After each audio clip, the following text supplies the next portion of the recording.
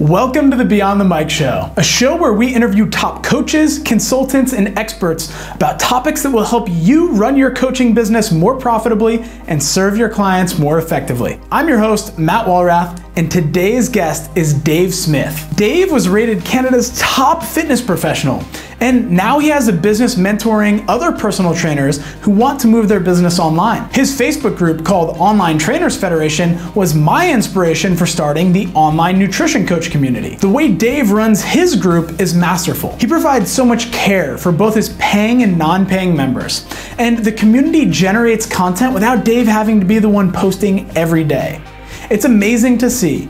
So I asked him to join me on the show to share insights about how you can use a Facebook group to provide value to your current clients, nurture prospective clients, and create that FOMO and social proof that leads prospective clients to booking initial calls. This episode is packed with actionable info, so without further ado, let's get into it.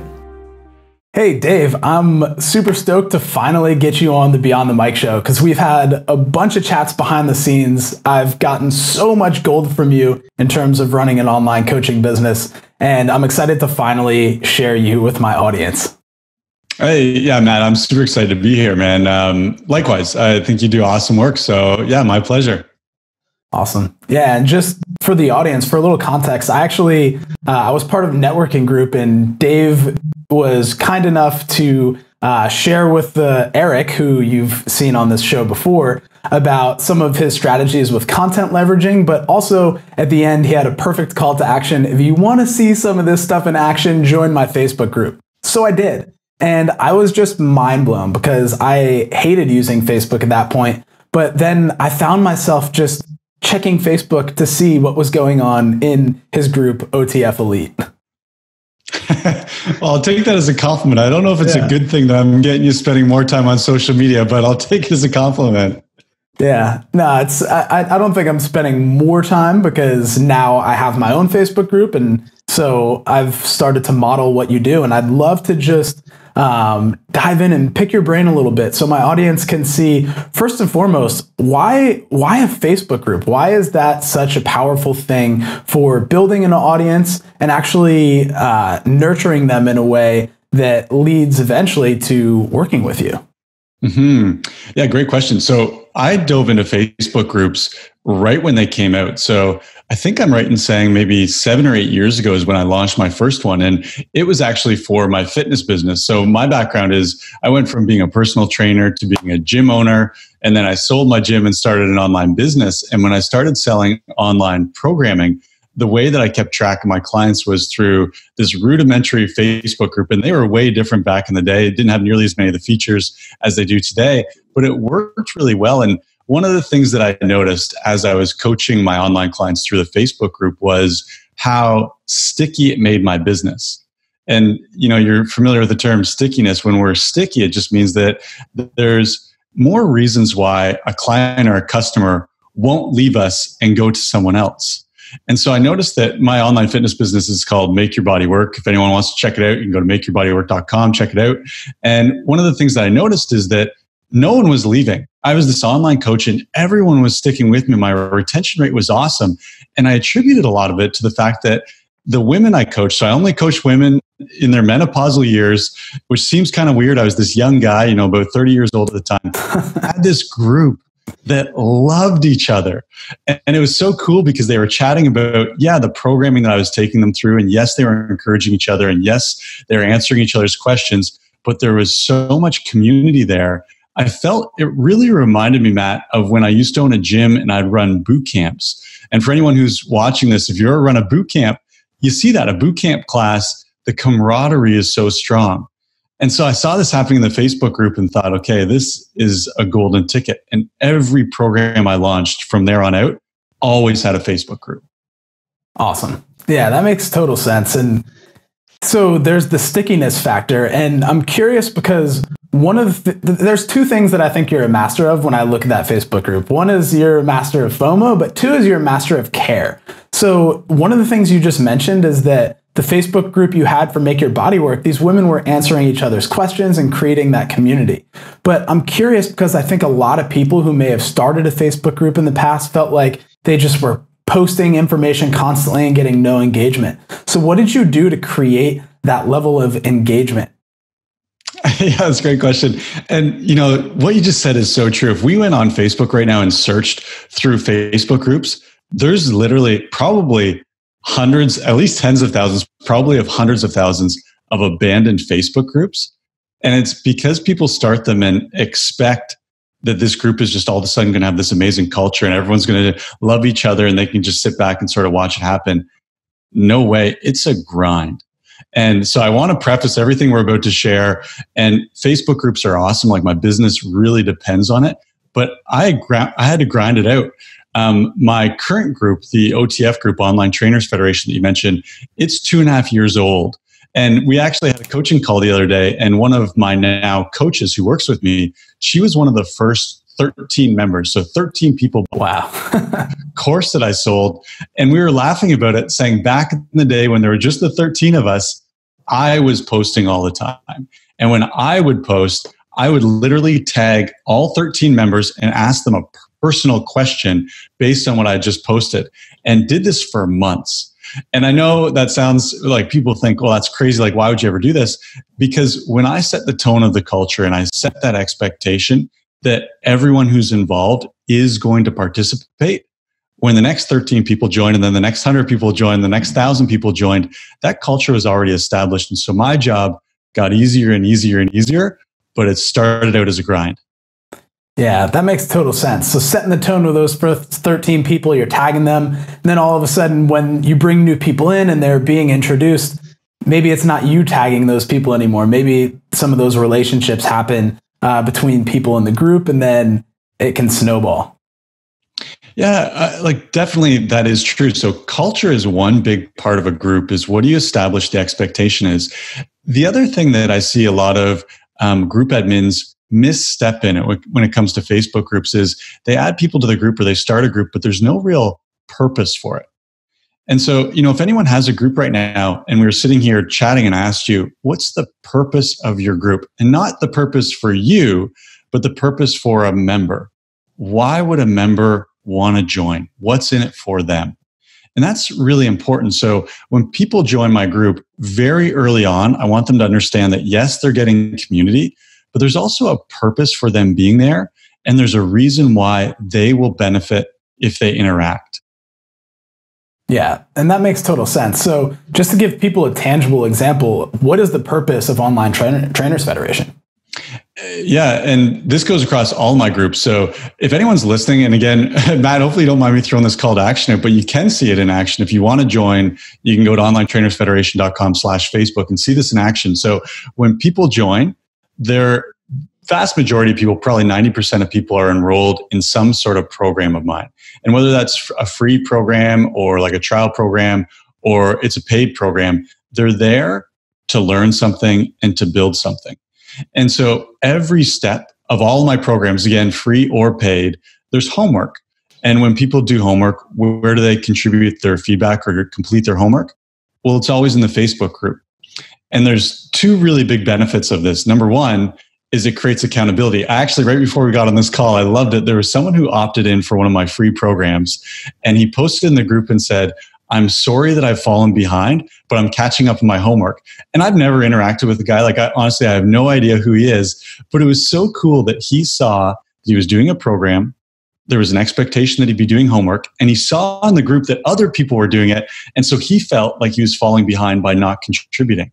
And that's what I want, is I want people to feel like there's that expectation. So that's number one, is I give them homework so that they have a purpose to do something. But number two is I want people to see other people's homework. And you've already mentioned the term a couple of times, to create that FOMO. So those people who are doing free programs in my group, they're all doing their homework. They're all relating to each other. They're all building friends. They're networking, really responding to the culture of my group. But they also see my paid clients. And they see that my paid clients are doing something very distinctly different. And that, Matt, 100% of people who sign up for my courses or my coaching, they say, I saw in the Facebook group when you were doing X, Y, and Z, or I saw that client of yours post this, and I thought, I want that. So in terms of purpose, those are my two purposes when it comes to Facebook groups. Yeah.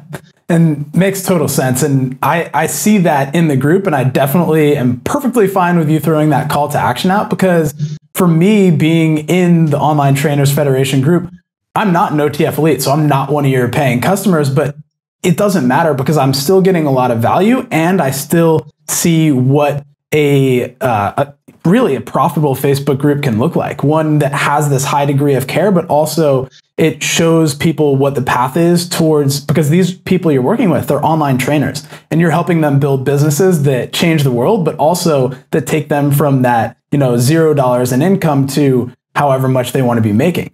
And so it's one of those things where like you show them the way to what they want within the Facebook group. And I think that's such an important thing for people to understand if they're building a Facebook group is how to do that. But we just mentioned the FOMO piece of things. Now, you often talk about that care, that C part of things.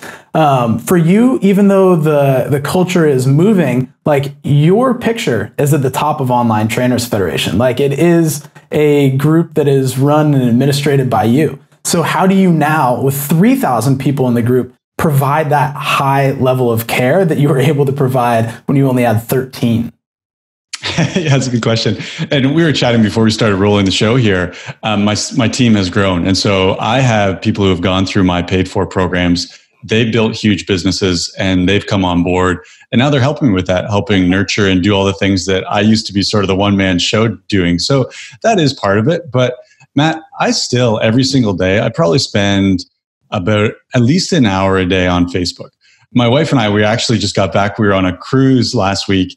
And while we were on the boat, it was so cool. We're in the middle of the ocean and we had bought a Wi-Fi package and we were sitting on our deck on our little cabin in this cruise. All you can see is water on every side of us. And we're both sitting there on Facebook, nurturing and answering questions and encouraging people in the OTF group because we love it. And so I know some people talk about, having this passive income and having a business that just earns you millions of dollars while you go on cruises or sit on the beach, and maybe someone else has figured that out. I don't think that exists. And for me, the thing that I do every day is nurture my audience. Even if they're not paying for anything from me, is I love helping them. I just know that, I know it sounds sort of cliche, but when I help someone get what they want, then when they want something else, I'm the guy that by default, they're going to come to. And so it's worth my time. Yeah. And it makes total sense. So I'm curious from a time management perspective, like if you're putting an hour in, what does that look like? And how do you also identify and prioritize who and how you're following up? Yeah, really good question. So yeah, like I said, I do an hour every single day. I try and do it in 2 blocks. Sometimes I admit Facebook sucks me in and I do more than an hour, but pretty much every day I do a half hour relatively early in the morning and then again a half hour later in the day. And one really powerful thing that I learned is as the group was growing, when it went from like 1,000 to 1,500 to 2,000 and now it's at 3,500 or maybe even a little bit higher than that, I noticed that as it grew and grew and grew, if I tried to handle every question and be like the authority on every conversation, not only was I burning myself out, but I was actually doing a disservice to my group. And so now, Matt, my ideal strategy is I come in the morning because there's been all this activity in the evening. And while I was sleeping, all these conversations were happening. I chime in where needed, again, whether it's a paying client or not. Quite often, I'll record little videos, and I'm sure you see me doing this. I use something called Loom, record videos teaching people different things. And then I go away. And the beautiful thing is when I go away, I notice a whole lot of other conversation happens. And it's not with me, it's with other members in the group responding to these little tidbits that I dropped in the morning. And so then when I come back later in the day, then I can do the same thing again. I can either like kind of high five everyone who chimed in or give them another little tidbit. And that conversation keeps going overnight while I sleep and it's waiting there again in the morning. And I absolutely love it. To some people, maybe that sounds like a nightmare. For me, it's service at the highest level that I can provide. And it's also prospecting at the highest level that I can do. Yeah. And to be honest, when you initially talked about how you funneled people into the Facebook group with their homework and assignments from the programs that you have, I was like, maybe I'll make a Slack group or whatever because, Facebook. And the reason that was my thought pattern is just because like Facebook seems pretty sloppy with the notifications. So I'm curious, like, how do you make sure that a conversation that you're in, let's say with one of your paid members on Facebook, doesn't slip through the cracks? Like they've responded to you, but then maybe you don't see it. How do you stay on top of that? Yeah, again, great question. So when a group is smaller, I use my notifications just like I use my inbox. And literally, I'll open up in the morning and everything that's unread, I literally go through every one. And there's a little button on the right-hand side that you can click to say it's read. And so I know if someone likes something of mine, I don't need to go back and do anything. So I'll just make sure those are all read. But anytime it's a post and there's a little icon, the group icon will show up if someone posted their own content. I will click on that and actually go through and take a look. And I always like it. And if it warrants some sort of response or a follow-up question, then I will post on it. So literally every single post in the group, I would have action on. And then same thing when you look at your notifications, there's a different icon. It's usually like a little speech bubble, a green speech bubble. I will click on every single one of those. Nowadays, now that I have a team and have some admins who are doing this full time, they do a lot of that heavy lifting. I still go through and just like my inbox, I clean out my inbox every single day. I clean out my Facebook notifications every day, but a lot more of them, I just click on to make sure that someone has responded and that someone has given attention, and then I'll move on. So there's less that I actually respond to today, but everyone is getting a response from someone who knows what they're talking about. Yeah. And that makes total sense to me as well. Getting that inbox to zero, essentially. One of the things that I was initially fearful about when I started my Facebook group was, how am I going to be able to make sure that I respond to everybody? Because I started getting into a habit with Facebook. I wasn't posting anything before I started my group. I really wasn't active on there. So I just kind of, if I went on Facebook, I checked my notifications and maybe someone commented on a photo from 10 years ago, but I don't really care what they had to say. So I'd get in the habit of leaving that there. And I had this fear that I was just going to notice a comment maybe when I was checking my Facebook while I was, in the passenger seat of a car, and then forget about it and oops, I've missed an important conversation. But that makes total sense just to, use that feature, mark as read, get your inbox down to zero at that point. And you know what? Again, people who are listening to this, you might think, wow, that sounds like so much work. But let me reframe that a little bit and just think about if your clients are asking you questions via, I often hear it's like text message or email. And so let's just imagine you have an online business. Imagine you have, let's say, 10 clients. That could be 10 siloed messages. And when I say siloed, I just mean it's just between the client and yourself. No one else sees it. 10 messages per day. And out of those 10 messages per day, there's probably crossover in 50% of them. But you're still having these siloed messages. So instead, when I go and create those messages in the Facebook group, not only am I answering those questions, but those crossovers can be referenced to each other. And then that joins people who have a similar question or a similar struggle or a similar win and creates some camaraderie there. But it also does this all publicly. And again, I just can't say enough about that, about coaching publicly so that people who aren't already your paying client see what it is that you can do, see these solutions you provide. So the coaches who I work with, one of the first things we do in remodeling their online business is remove almost all siloed private communication and run it all through the group. Yeah. And that's something that is so different from the model that I've been running for years with online coaching, but it makes so much sense because I used to think about like, okay, how can I make a, one of those like FAQ things that you see on like tech companies. It's like you go in and you've got to type in and find an answer and it'll say, did this answer your question? And if not, you can finally chat with someone. I was like, maybe I need to make one of those because people are asking the same questions, but this makes so much sense. And I've actually been a little bit more active in the Precision Nutrition Graduates Facebook group. And their admins do a really good job of actually, they must have a document where they're just like, oh, this question gets asked a lot. Here's a master thread on it, and they'll link to it. And I think that's a really cool way of going about it as well. Yeah, and that's the strategy we do use is you can save your permalinks for posts. I do it a lot with the video content that I'll create in the OTF group is just save permalinks. And so whenever a conversation comes up exactly that, just drop the link and boom, you're off. Yeah. One of the things that I wanted to mention, I think this would be helpful for your audience as well, is when you're thinking about your competitors. And so, in my space, I help fitness professionals build online businesses. Like Matt, this, that's a saturated market. There are a ton of coaches, business coaches, who are doing a very similar thing. And I can tell you something, that when I get on sales calls and bring people into my paid for programs, quite often that question will come up and they'll say, you know, Dave, like my Facebook newsfeed is blown up with people who say that they can do the same thing as you. And a really nice thing that feels super genuine, is really helpful for my clients, is I can say to them authentically, have you seen XYZ other coach? Have you seen them coach? And quite often the person who I'm on the call with will say, no, you know, I saw their testimonial videos and I saw this and I saw that. And my response to them will be, listen, I coach, everything that I do is 100% public for you to watch.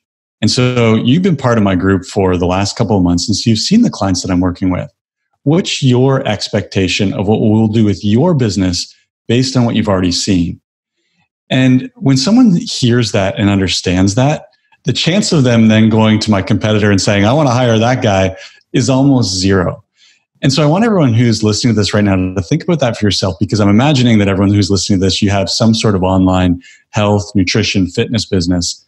That's a saturated market. But you can set yourself apart, again, by creating that FOMO and delivering so much value simply by coaching your clients in a public forum, so that no one second guesses you. No one wonders, well, what can you actually do to help me? No one can, say, I'm not sure about this guy. Are you a scam? Because they've seen it.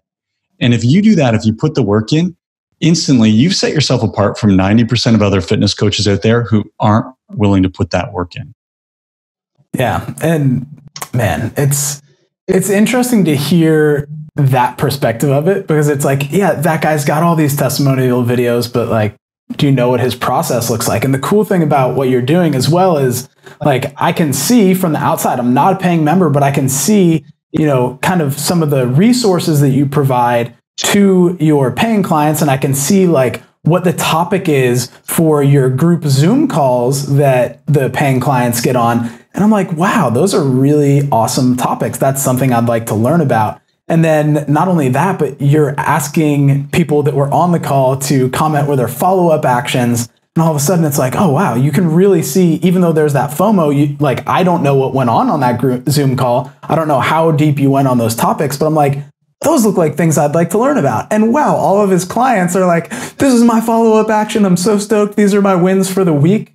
And yeah, it really does provide that affirmation that, Dave is doing something that actually works. Yeah. And again, I want to just translate this back into the terms of everyone who might be watching this or listening to this.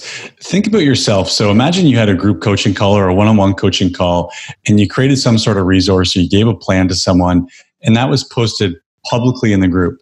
I hear this a lot. People will say, well, if I post it publicly in the group, then anyone can steal it or anyone can use it.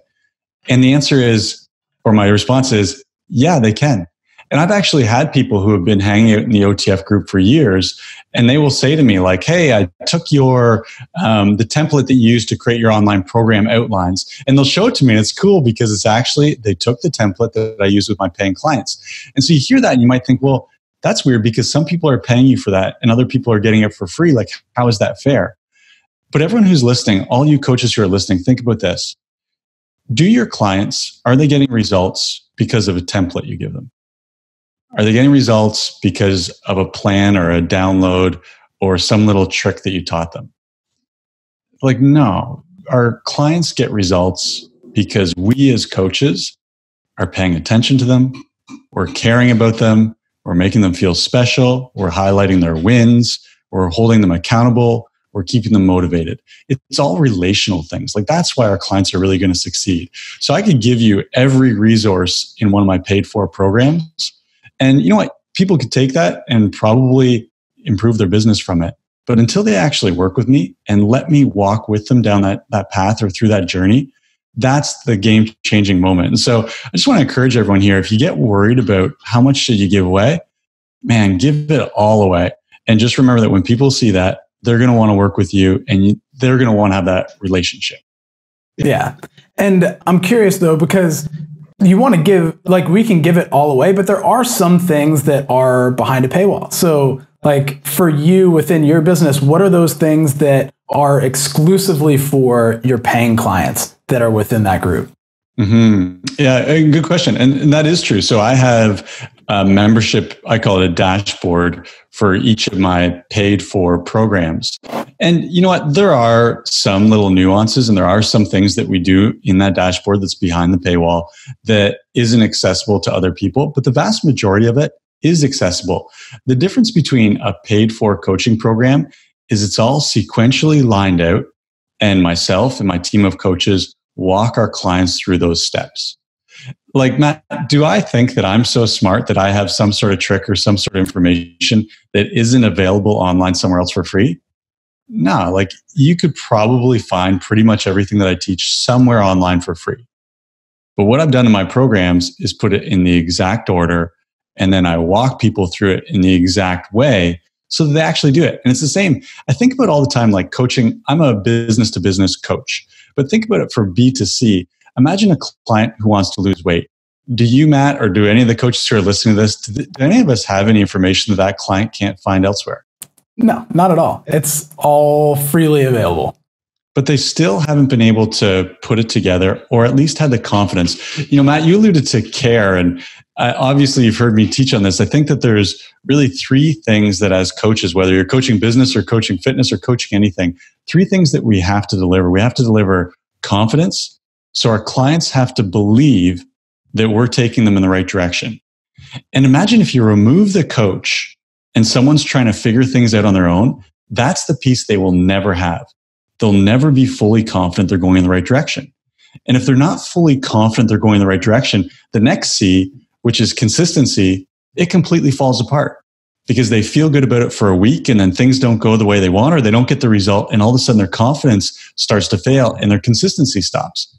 And so what happens when people aren't consistent? Well, of course, they're not going to get results. And then the third C is the one you alluded to, is care. Is we have that caring relationship so that people know, like, and trust us, and they want to stay with us. Yeah. Awesome. Dave, I think that is an absolutely fantastic golden nugget for us to wrap things up on. Is there anything else that you think the audience should know about running a Facebook group, providing that value, or those three C's that you just mentioned?